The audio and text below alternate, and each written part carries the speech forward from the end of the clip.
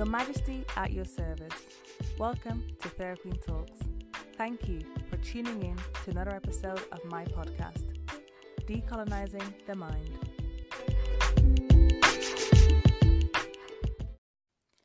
As your Fairy Queen, it is my duty to empower you to become the best version of yourself. To become the best version of you, there is no room for hate in your heart. There is no room for ignorance. There is no room for silence about social injustice.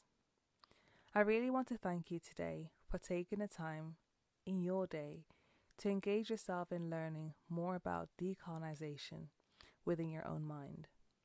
The murder of George Floyd has unearthed in many a thirst for social justice. Racial tensions are on a real high in the USA and felt by the rest of the world. But it's not just Black people who are shouting and protesting about Black Lives Matter. Non-Black people, and in particular white people, are being allies to the cause and seeking justice for Black people who have unfairly been treated by law enforcement. Racial tensions are not a new thing and have been part of our society and world for centuries. At the root of it is white supremacy, which is linked to imperialism and colonization. White supremacy, enacted through individual and institutional racism, is just like colonization, in that it has an overarching oppressive state that impacts the relationships and social positions of racial colonizers and the racially colonized. Colonization is defined as control by one power over a dependent area or people. It occurs when one nation takes over another, conquering its population and exploiting it, often while forcing its own language and cultural values upon its people. By 1914, a large majority of the world's nations had been colonized by Europeans at some point. The concept of colonization is closely linked to that of imperialism, which is the policy or ethos of using power and influence to control another nation or people that underlies colonization. Modern colonization began during what's also known as the Age of Discovery. Despite the power of colonizers who claimed lands that were already owned and populated by indigenous peoples, resistance is an integral part of the story of colonization. Even before decolonization, indigenous peoples of all continents staged violent and non-violent resistance to their conquerors. Coercion and forced assimilation often accompanied gains from colonization, and scholars still debate colonization's many legacies. Colonization impacts include environmental degradation, the spread of disease, economic instability, ethnic rivalries, and human rights violations. Issues that can long outlast one group's colonial rule. Colonization is still very much a reality for some countries in this world. So it's not just something from the past, and the issues are still internalized by many. For any of us to tap into our own greatness and become the best versions of ourselves, we need to go through the process of unlearning racism, rejecting and resisting the ideology of white supremacy, and decolonize our minds. In this episode, I want to explore what decolonizing our minds is about and share my own experience with it. I've given you a brief tour into the history of white supremacy and colonization at the start of this podcast, and I would like to invite you to learn more for yourself whenever you're ready to do so. My podcast focuses on the self. For me, racism is an ideology that sits deep in the minds of people and derives from the social construct of race. Unfortunately, the ideology of racism affects everyone who lives on this earth. And because of that, I think it's ever so important that we as individuals don't internalize this ideology and let it affect the way we see ourselves and others around us. Decolonizing the mind, for me, is about learning about the social construct of race. It's about unlearning racism and white supremacy. And ultimately, it's about not allowing colonizers to dictate the way we think and see ourselves and others. Whether we accept it or not, we have all been assigned a racial category based on how we look or how we identify ourselves, and this can determine real life experiences. It can inspire hate, drive political outcomes, and make the difference between life and death. If you're a person who doesn't know or doesn't understand much about race, racism, colonization, and white supremacy, it's okay. You can learn. If you're someone who has experienced racism, I feel your pain, and it's okay to process your feelings. If you have enabled racism in any shape or form, you have the right to evolve. When you know better, you do better. Your mind won't be decolonized by the end of this podcast, but by the end of this podcast, you will have a greater awareness of the roots of the current racial tensions and have a greater confidence to resist thoughts that are rooted in colonization and start your own personal journey of freeing your mind and take advantage of your position in this world to fight for justice. So how do we start to decolonize our minds? Step 1.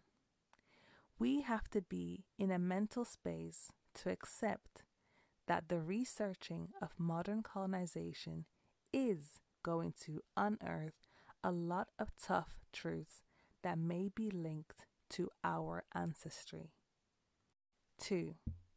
We have to be prepared to question human experiences in this world, and you may feel hopeless. 3. We need to understand our racial category and its impact on our social position. 4. We need to be honest with ourselves and reflect how colonization has affected our minds. And 5. We need to commit to be actively anti-racist, a person who opposes racism and promotes racial equality in all facets of society. So you may ask yourself, what do I need to learn about? I personally have not seen a starter kit to decolonizing our minds, but I have seen some books and journals that talk about it. I can only tell you what I have done so far, which has really helped me and allowed me to free myself from thoughts that were imposed upon me. 1. I took time to learn about scientific racism, which occurred before colonization and is the basis upon the modern colonizers' justification for their actions.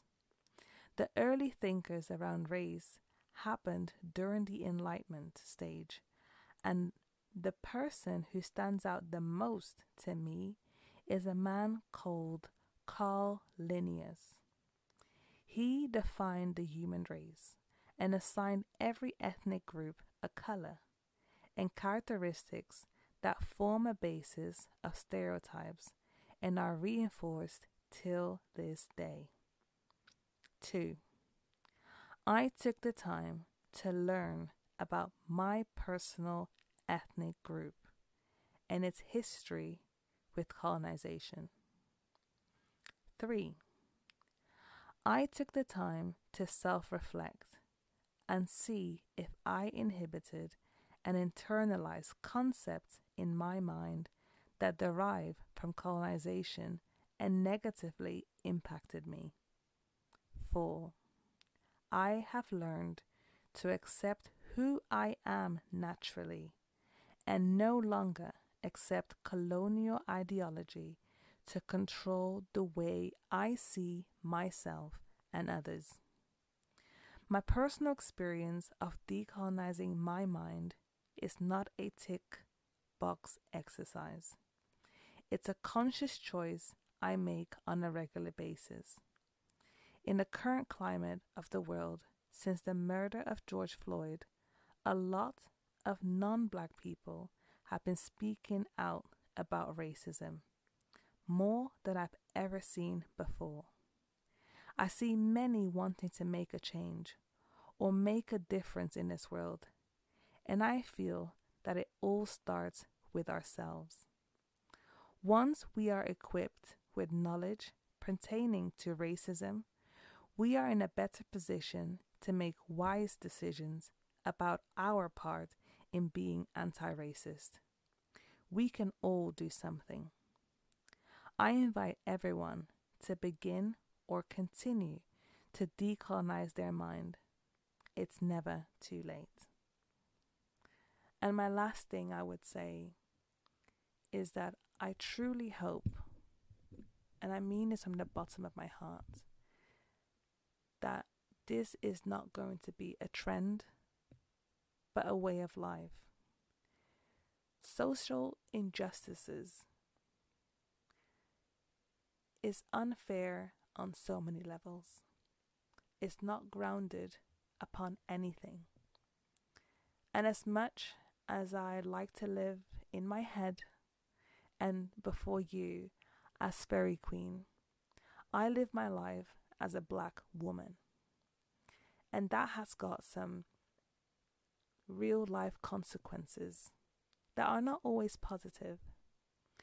And this month with this podcast, I want to make sure that I elevate my Black experiences to you so that you are able to see that racism or that white supremacy does not just affect police brutality. It's in all facets of society. Everywhere we look, there are nuances and levels of racism. And that really upsets me because I believe in humans. I believe that we're all equal, yet we're not all treated equally. We need to start looking at ourselves and seeing what we believe about who we are in this world. And when we free ourselves from things that we have thought before or were made to feel like, we'll be much stronger and we'll be able to conquer any challenge in this world. Fighting for social injustice is not just about making a difference today. It's about making a difference for generations who are coming up in this world. I don't want my children to be fighting for this when they get older. We need to sort things out now. This is the time to make true change happen.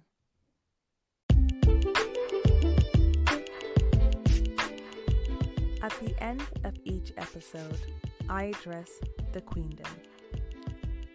To decolonize our minds, we need to understand the concept of race and colonization.